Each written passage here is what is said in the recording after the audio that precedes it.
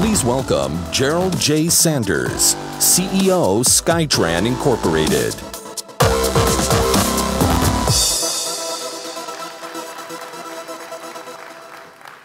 Thank you. Thank you all for having me.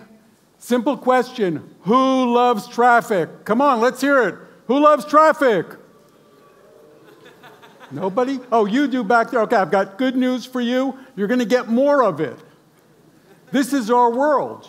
Traffic. Doesn't matter if you're in Manhattan or Mumbai, London, Luanda. This is our world, and it's getting worse. We're getting more cars, population's growing, the middle class is growing in India, China, other places in Asia. The first purchase those families make is the automobile. And the bad news is what not being told by the innovation in transportation people is that this congestion is no different with shared cars, because shared cars are actually on the road more time than a car that's not shared.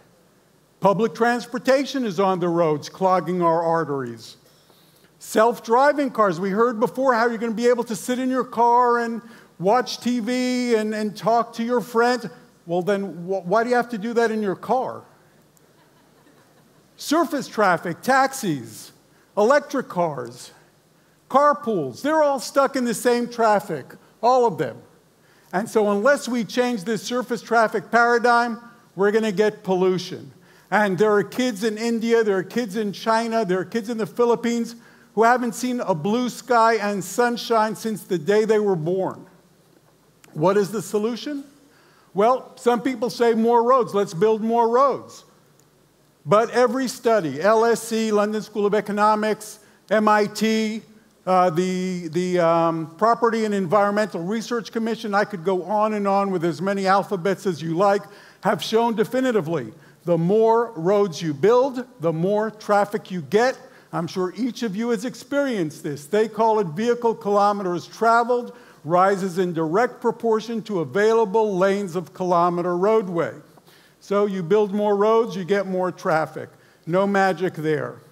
The 21st century solution is a system that will go as fast as a bullet train, will use less energy than a hybrid car, will operate like a computerized car, will be free of traffic just like a subway is, will ride above the traffic, and it's called SkyTran.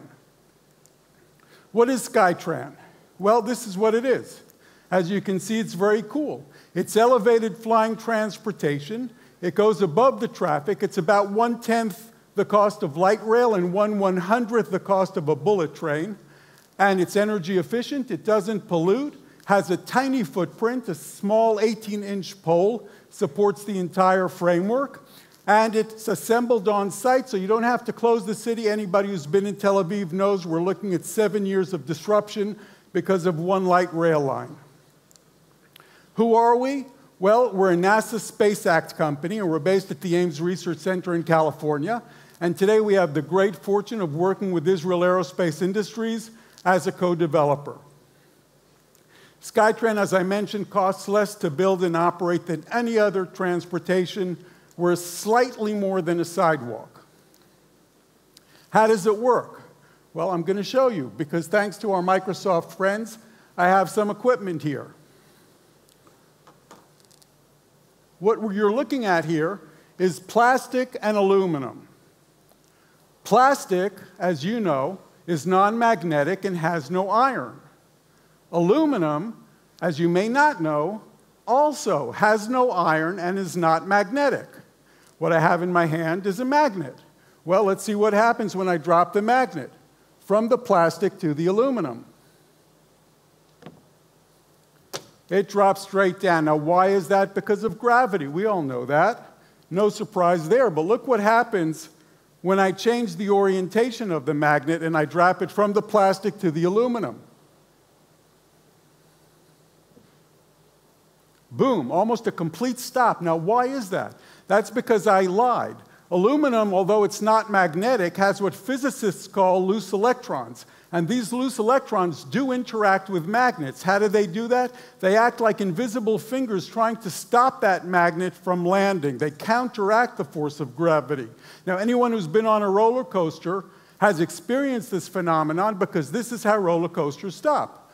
So our NASA engineers said, well, what if we took this force, it's called an eddy force, what if we took this eddy force and used it to our advantage to create something we now call magnetic wings. So here, magnets, two magnets, we attached them together, we angled them, we dropped them from the plastic, and boom, what you're seeing is, in effect, magnetic flight. There we go. So it's a magnetic glider. And they said, well, what if we took these wings and we attached our SkyTran vehicle to it? And that's what I'm going to do now.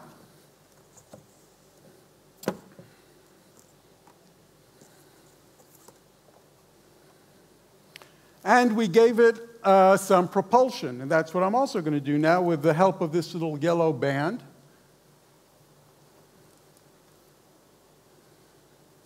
I'm going to pull this vehicle forward towards me, and it should just come straight to me, right? But actually what you see is flight. It lifts off. Now, why does it lift off? I'm going to show it to you again. It lifts off because of these magnetic wings. These magnetic wings, as soon as you give them some sort of propulsion, want to rise, want to fly. And what you're seeing, and this is what's key, is you're seeing basically levitation that is cost-free. All we're doing is providing the propulsion. As soon as we start moving, the vehicle lifts off. As soon as you lift off, no friction.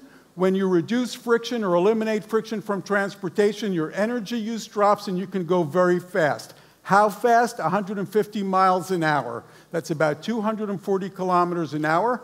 And we can do this, as I said, using less energy than a hybrid car. Now, what else is cool about the system is that we don't stop at anyone else's station. It'll follow your schedule. And it is very, very inexpensive to build and operate. How do we get propulsion?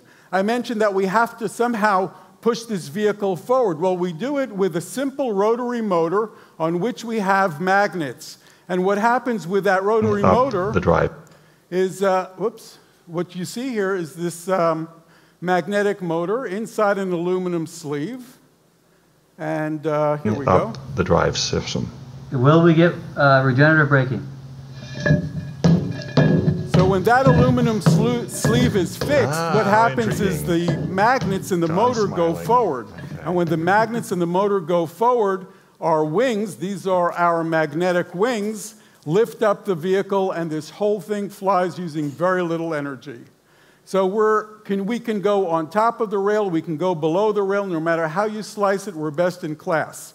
And this is what we're doing today at IAI. We're constructing this system, full demo system. Until now, we've only built subscale systems. This is a full-size system going on at Israel Aerospace Industries at the moment. And we now have what we call our bogey flying on the guideway at IAI.